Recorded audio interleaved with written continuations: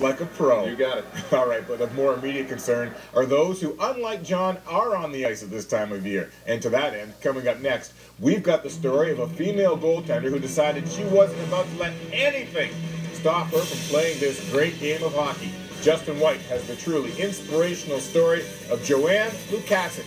It's next. CCHA Live continues. What better time to try out hockey than on Hockey Day in Michigan? Novi Ice Arena got involved in today's events with a Try Hockey for Free clinic this afternoon. Young kids were able to take to the ice and try out the sport for the first time. There were definitely a few tumbles at the event, but overall, tons of fun was had by all the kids who attended.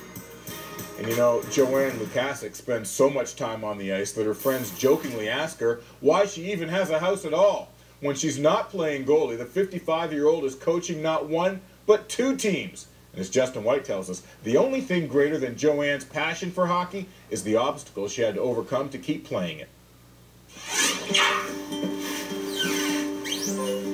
As she does every Monday night, Joanne Lukasik is heading to the rink.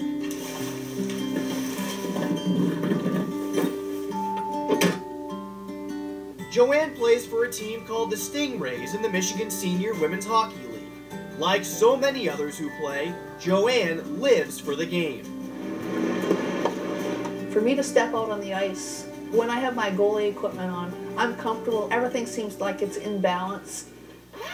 But unlike many others, Joanne has a couple extra pieces of equipment.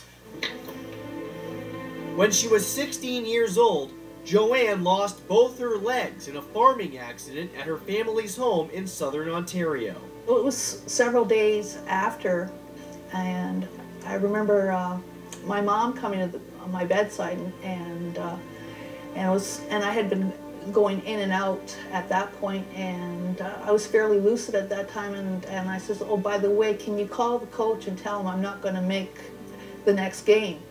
And she looked at me and she says, "Well," she says, "Well, why are you saying that?" She says, and I looked at her and I says, "I don't have any legs." And she says, "Oh, so you know?" And I says, "Yeah, I know. I knew right away." Joanne may have missed that next game, but less than a year after the accident, she was back on the ice with a pair of wooden prosthetic legs. The first few times I went out, I was just basically skating along the boards and more or less using the boards as a prop to keep me up at times. Not long after that, Joanne was back to stopping shots. She can't move around as quickly as some other goalies, but she's found a way to overcome that too. Anyone that's played against me, like they'll say, "Man, you've got a fast glove hand." And well, I use that glove hand, and I've learned to improve the skill with the glove hand because a lot of times to save my bacon, where no, I can't make the kick save, but I can dive and grab it with the glove, and you're not getting it. Watching her play, it's hard to even tell Joanne has a handicap.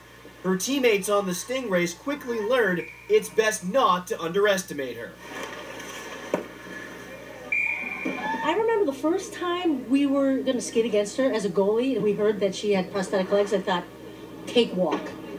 But not so easy, because she's pretty damn good. Half the time we don't tell the other teams in tournaments, and then they find out after the game and they're just as shocked.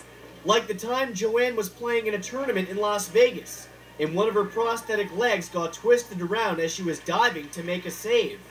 I had to go up to the ref and say, "Hey, you know, our goalie's leg fell off. Can you give us some time?" And you know, they were like, "You know, are you kidding me?" And no, really. So they went over and helped her out and everything like that. So, and she's laughing about it in the locker room. She thinks it's funny.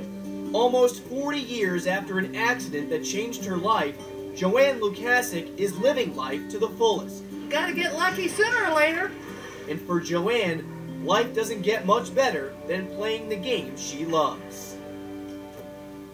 Wow, Justin, what a powerful, uplifting, and inspirational story. Jim, your thoughts on something like that? I mean, hockey players are tough, but this is to another level. This is an incredible story. I mean, determination, the will, the competitiveness. I mean, what an inspirational story. Joanne, my hat's off to you.